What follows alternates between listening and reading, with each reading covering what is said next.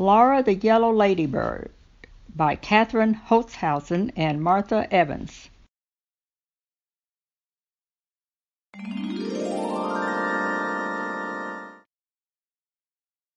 Lara the Ladybird was a special bug. Unlike all her friends, she had bright yellow wings. Everyone loved her yellow wings. Each morning, Bibby Butterfly said hello, and Manto Mantis always waved. Even Cisa, the sulky spider, was happy to see her. At school, she played with lots of friends. But Lara wanted to be like the other ladybirds. "I wish I had red wings like you, Mama," she cried. So one day, to cheer her up, Lara's mother painted her wings bright red. The next morning, nobody greeted Lara on her way to school.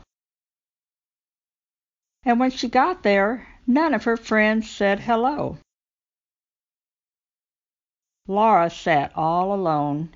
No one noticed her new red wings, until Miss Maya spotted her and said, "You've painted your lovely yellow wings." Lara's classmates were shocked. "So unique! Your wings are special. So rare." "Lara," Miss Maya said, "your yellow wings are what make you you, like Syphal's spot and Sally's legs."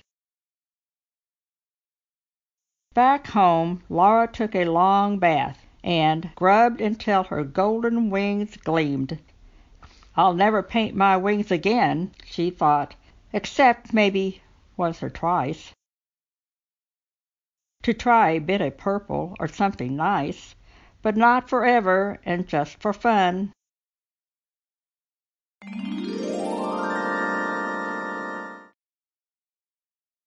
Read by Juanita Klenklen.